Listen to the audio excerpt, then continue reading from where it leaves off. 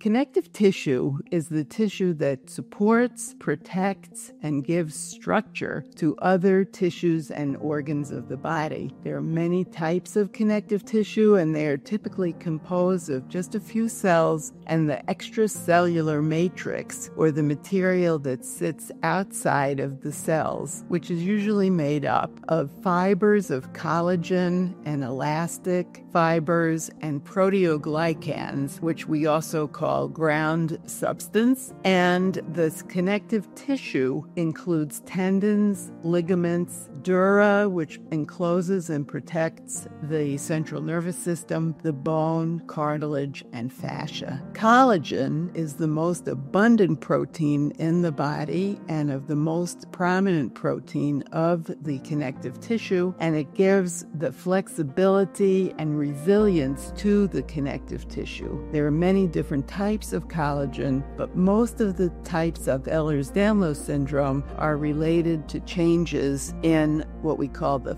fibrillar collagens.